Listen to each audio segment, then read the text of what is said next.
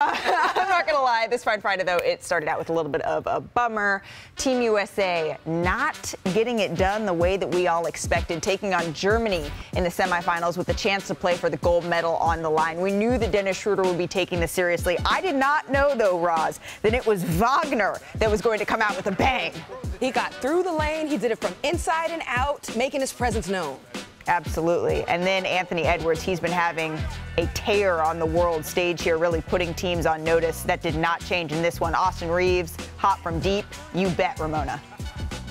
I'm him, right? I mean, that's his line. And the Laker fans there, anything he does, they go nuts. Melo in the building as well for this one. The turnovers, though, the execution, particularly late, really hurt Team USA. And that's on offense and defense, just the inability to get it done when it mattered. Franz Wagner getting hyped up there from Dennis Schroeder, but Schroeder says, don't worry, I can contribute too. You see this range, my friends? I got that. Once again, Schroeder going to work, this time against Paolo Banchero, elevates, gets it to go.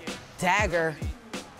10-point game, final seconds of the third quarter They made here. a run, though. So we head to the fourth, where they did make things a little bit interesting. Anthony Edwards says, anything you guys can do, I still have something to say about. Goes all the way to the cup. For a second, I thought he was going to take over. It seemed like he was. Austin Reeves gets the three to go. All of a sudden, with 4:20 to go, this one gets interesting. Anthony Edwards, once again, this is when you're like, okay, maybe this is worth getting up at 5 o'clock in the morning. Right. There might be something to talk about here. But then Germany, once again, Tyrese Halliburton slips, and it is a costly error for Team USA. Just didn't have enough defense. Hey, look at this score. And this right here, this is when I spilled my coffee all over my white blanket, when Jaren Jackson Jr. just couldn't quite get this catch. Germany wins 113-111. Now, the U.S. gave up 113 points on Friday against Germany. That is the most, my friends, they have ever allowed in any game at the FIBA World Cup. The previous record, well, it was this past Sunday when they lost to Lithuania while allowing 110 points. Our Brian Windhorst is there, and he caught up with Mikal Bridges following the loss. Okay, I'm here with Mikal Bridges. Played a strong game, 17 points tonight. Obviously a very difficult way to lose. What are your emotions right now? There's a better team tonight. We just didn't bring it how we wanted to. There was a better team for the whole 40 minutes. Yeah, we're expected to win. I guess year in and year out, we're expected to win just because of the history that USA basketball has had. We obviously didn't come to play ready to play from the start, but that's the opinion from the outside. This team is very worthy of winning a championship, and we just didn't get it done. But these games are difficult. This is not 1992 anymore, and so players are better all over the world. Teams are better, and it's not easy to win a World Cup or an Olympic Games. Yeah, I mean, it kind of feels like the rest of the world is caught up a little bit with the Americans. And German Hall of Famer Dirk Nowitzki, he could not be more excited. He jumped on social media. He celebrated a little bit this historic win for the German national team. And Brian Windhorst, he has more on the semifinal between Germany and the USA as we go back to Manila. Hey, Malika, as you can imagine, there's a lot of disappointment here with Team USA after losing to Germany in the World Cup semifinals. They lost this really for one reason. They just didn't have enough size. There was some strategy issues. There was some logistical issues. There was some fouls early on in this game. Germany was hot at times, shooting from the outside, but really it just came down to they couldn't control possession. Right from the first possession of the game, Germany missed a three. They got a rebound, kicked it out, made a three-pointer. We saw that happen over and over. 25 second chance points for the Germans in a 40-minute game. Just not survivable. I've covered 3 World Cups. The U.S. has lost in all 3 of them, but I've never seen a team that's had this much togetherness, this much camaraderie, and this much really execution and effort. But they just weren't equipped to handle this size, and that's something that they're going to have to deal with going forward. We don't have a lot of size from the American rosters right now. We don't have much at center. We don't have much of power forward. That is a reality that USA is grappling with. They grappled with it coming into this. They grappled with it throughout it. And now they're grappling with it as they go to play for the bronze. It's been the story of their entire tournament. The battle was lost on the glass. They gave up 12 offensive rebounds to Germany, and then Germany made them pay. They got 25 second chance points from that compared to the USA's 8. Let's take a look at some tape.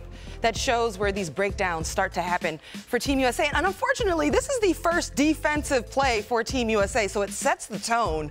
And you look at Anthony Edwards here, eyes on the basket. He's not thinking about physicality or boxing out. In general, the U.S. missed opportunities to put contact on bodies, and therefore, Germany's able to get the offensive rebound. And now, from this point on in this possession, Team USA is on the reactive. They're out of position for baseline help defense here.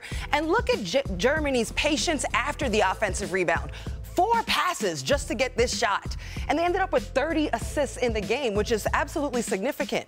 You know, Malika, as a reporter, coaches often say to me, we need to be more physical. We need to play with more force. And that sounds very cliche. Where does that show itself, actually?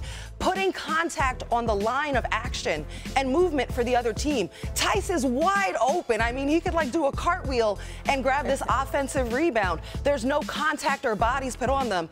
And again, Germany out here showing poise after the offensive rebound. 3 passes to get this shot. Sometimes after an offensive rebound, teams are in a rush. They want to throw that thing up there. But Germany made all the right plays to burn the U.S. And it's just no surprise that in the games that Team USA is out-rebounded, those are the ones that they lost. And that happened against Germany. That happened against Lithuania. And so in those 2 games combined, the Team USA has been out-rebounded by 18. Right, and it feels like the narrative that we've talked about even since before play started, Roz, was are they big enough? Do the Americans have that size? Is Jaren Jackson Jr. going to be able to stay on the floor?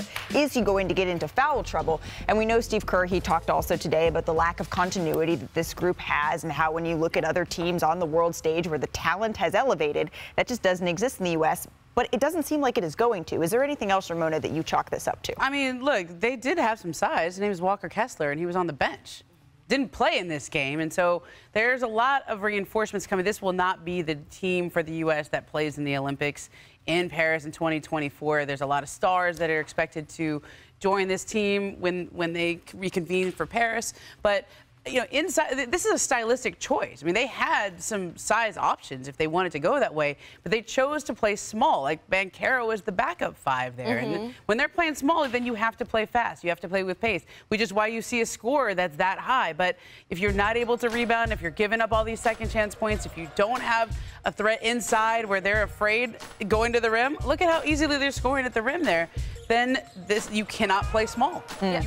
Jaren Jackson Jr. had everything on him because he's the one big out there that is a presence inside, and it just wasn't enough. But I don't know. I'm thinking about Paris, and I know we get to see U.S. and Canada in the third place game, but there's some interesting players for the U.S. Sure, right. That could be on that.